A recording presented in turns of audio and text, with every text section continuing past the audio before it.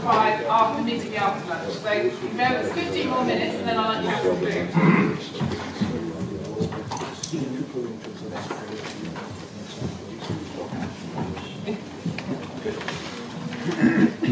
So,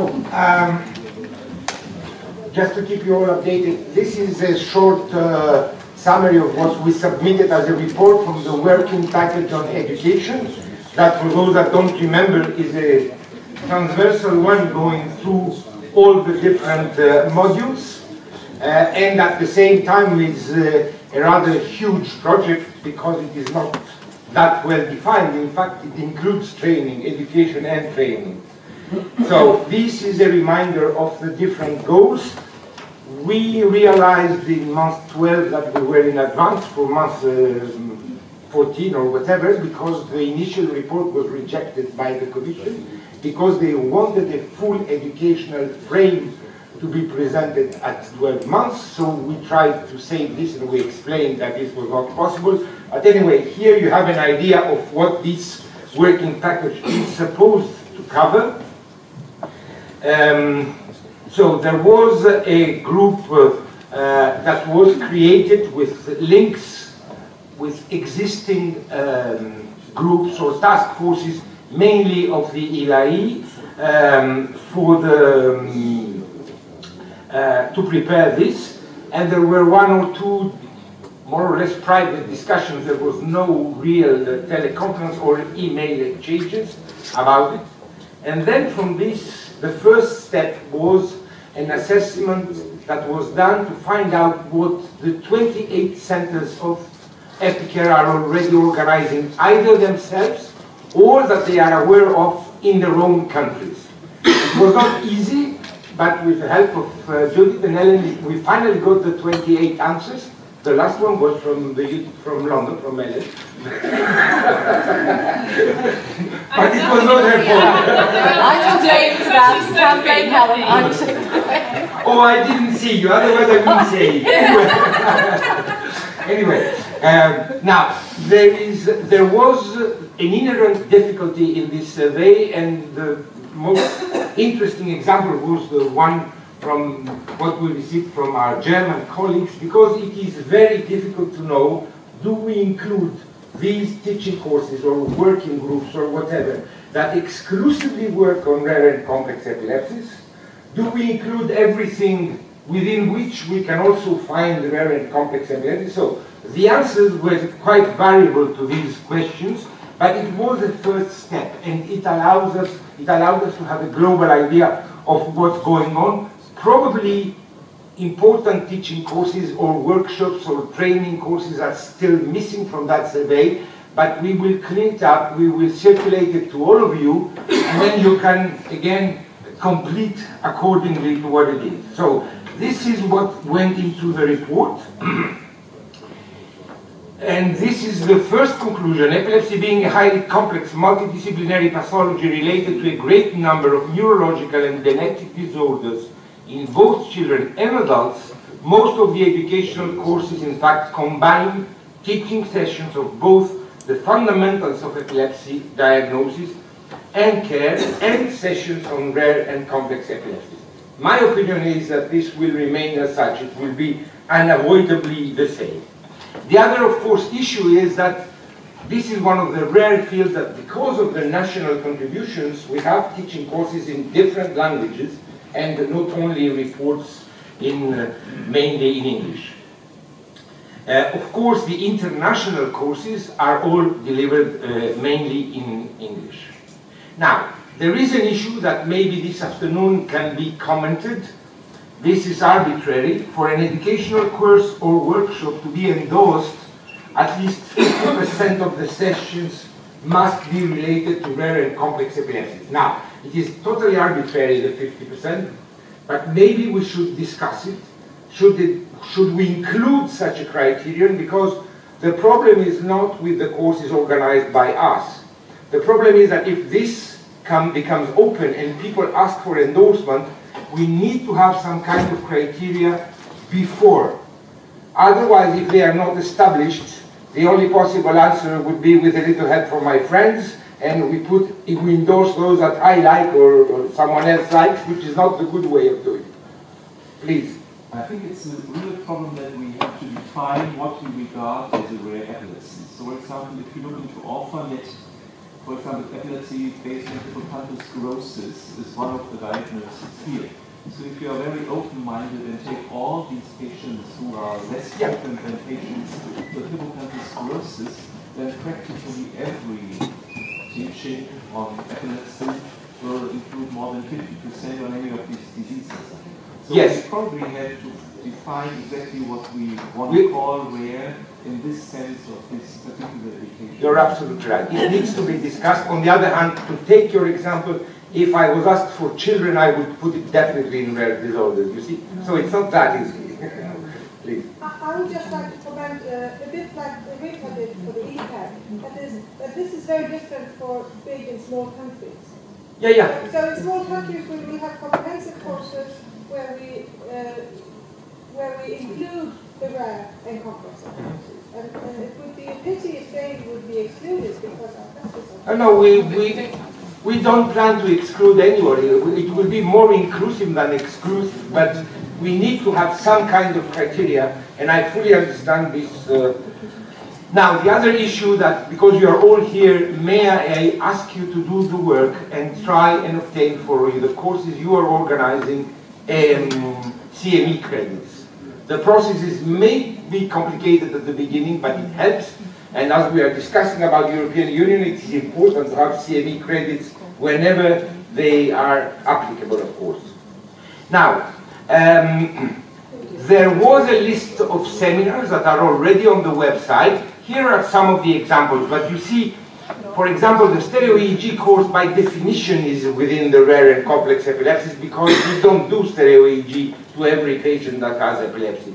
And there are, of course, other courses that are organized by the different centers. These are just examples that I have put up there, but others can be on the list.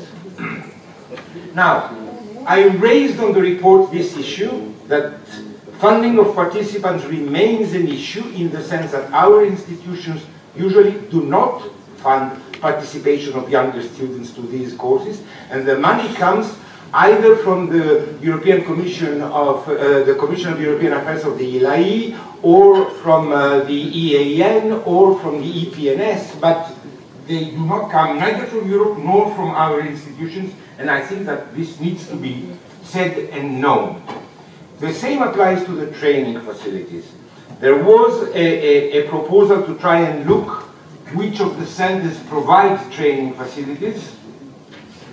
Most of the centers, again, do not dispose of a specific budget to financially support sending someone in another European reference center for training. And again, this was highlighted. We will organize, with the collaboration of the European Commission of the ELAI, a survey on existing facilities and mentoring capacities of the EpiCARE centers. We will send you another survey within the next months to find out what you can do. Finally, what is in the report is this.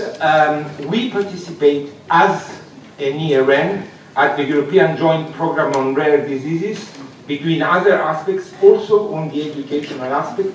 I am trying to understand what's going on, to be honest. But we are in link with them. There were already 3 or 4 teleconferences that I participated to try to find out how EpiCARE can contribute to specific working packages that are within the European Joint Project. Now, the next steps. As I said, there will be this survey on collaboration with, in collaboration with the ELAI to better identify specific educational needs. This time it's the need. It's not what we provide, but what we need per country and or within the European Union in the field of rare and complex epilepsies.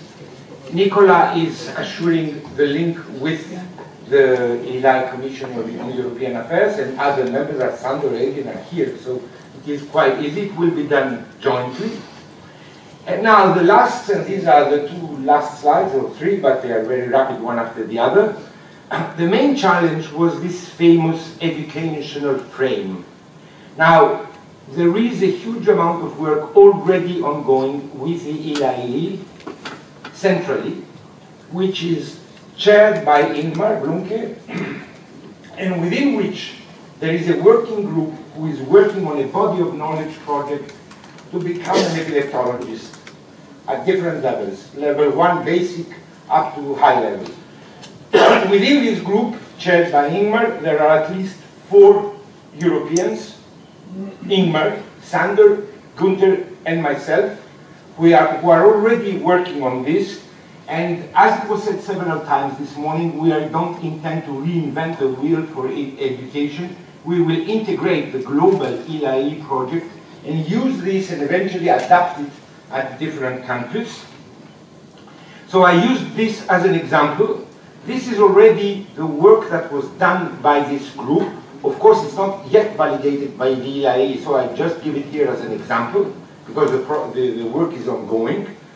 As you can see, we already created at least 6 major modules: diagnosis, counseling, pharmacological treatment, epilepsy surgery, emergencies, comorbidities, biology.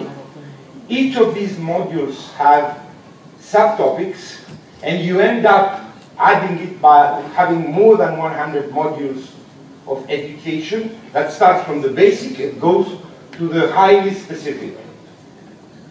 Now, you don't need to be afraid, because this will take 1 or 2 years, so most of you are told to go to the modules, but the next generation will have to go through this process. And the examples here are of this kind: demonstrate whom, when, and how to genetic testing should be applied, and then you see it breaks down to sub-modules. Or counseling is a very important part. Communicate information about the causes and consequences of a specific type of epilepsy to the patients, to the families, educate the patients, and so on. Another module, demonstrate up-to-date knowledge about special aspects of pharmacological treatment, and then again it goes into details. Or demonstrate working knowledge of advanced techniques for pre-surgical evaluation, and so on. This will be level. You don't need to do everything. You need to do parts, and according, you can be at level A or B or maybe C. We are still discussing. Now, so this will be done together with the ELAE, as I said, and in parallel there is again work from the ELAE to which members of the EpiCARE participate, and if some of you are interested, it should also be a good idea. At the initiative of the ELAE, we are reviewing, led by Gunther Kramer as an editor, all the Wikipedia entries related to epilepsy. So, and in collaboration with the Wikipedia administration, this is official. This means that for the patients, for the families, or for Google doctors around the world, they will find in there a lot of information. So it is extremely important to link the two. And that was the last comment that I had put in even before the comment from Keith half a minute ago. I think that these are examples. Instead of trying to educate for each syndrome with a small number of patients, I mean now for the larger public, and for the doctors that are not highly specialized, we need first to do the umbrella as it was proposed earlier today by Keith, to link the patient approach to this educational problem. Thank you.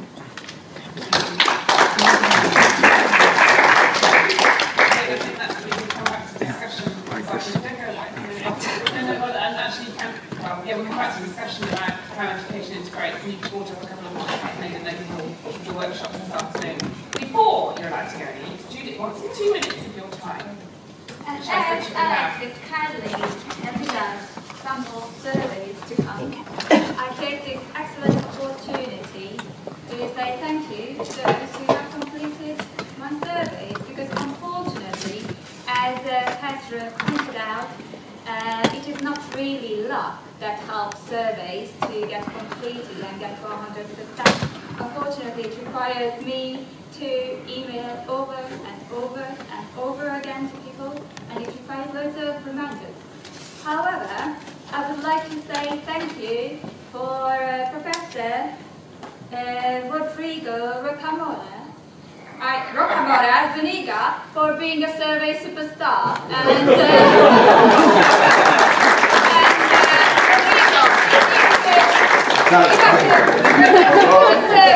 a certificate for that.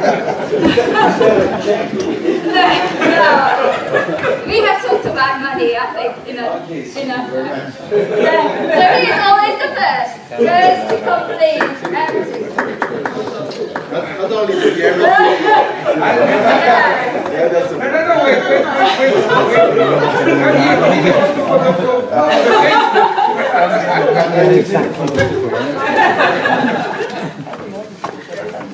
Okay, the runner-up. Survey superstar.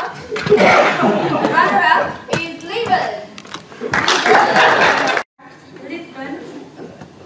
Barcelona, like Rodrigo, and Valencia got all the surveys in. So thank you very much for everybody. Actually, others as well, but like, you know, as you haven't kind of registered for CPM success, I can understand. And unfortunately, I also have to give the Tortoise Award for being the slowest,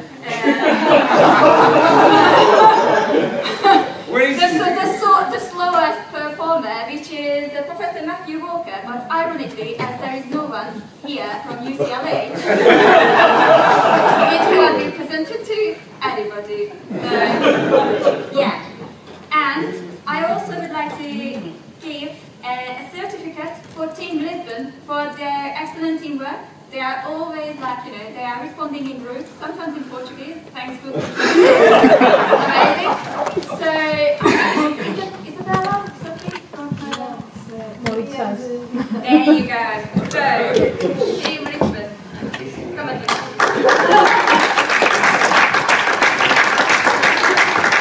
For teamwork. So that's it. Thank you very much. Have a good lunch.